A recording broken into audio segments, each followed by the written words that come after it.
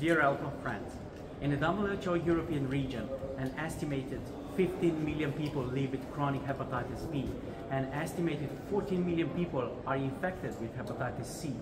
However, the number of hepatitis B and C cases reported in the WHO European region does not necessarily reflect the full extent of transmission.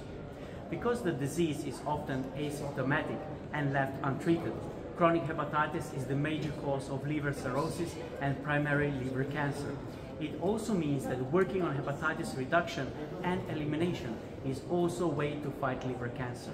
In addition, we should consider that scientists have identified a unique hepatitis viruses, also the hepatitis A, D, and E.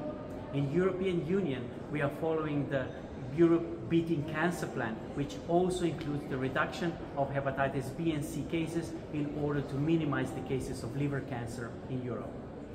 However, people are not only numbers and statistics.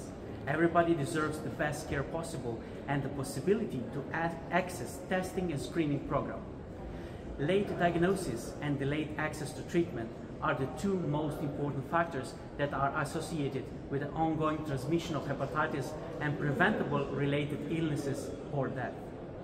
No one should endure suffering or to be lost to hepatitis, and no one country can solve this issue alone.